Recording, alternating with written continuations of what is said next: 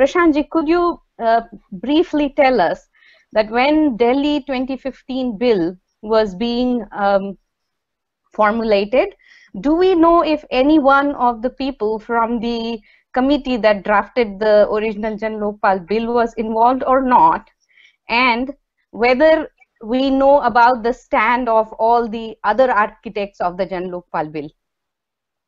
You see, there were 5 people from what was called Team Anna in the joint drafting committee in 2011. It had Arvind, it had me, it had Mr. Shanti Bhushan, it had Justice Santosh Hegde, and of course Anna himself.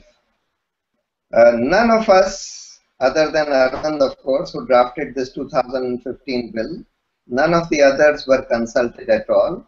In fact, there was no transparency in this bill whatsoever, contrary to what we had been saying earlier, that all laws must be drafted with full transparency, with the participation of the people, so that people have an opportunity to suggest that, look, this is not right, and therefore this needs to be changed.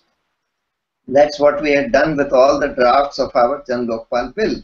But contrary to that, this time, no transparency whatsoever. None of us were consulted.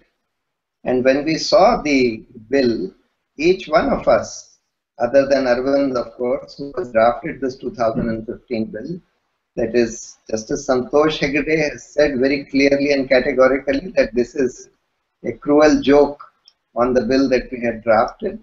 It's a totally Sarkari Lokpal. Of course, Mr. Shanti Bhushan has said the same thing. I have said the same thing.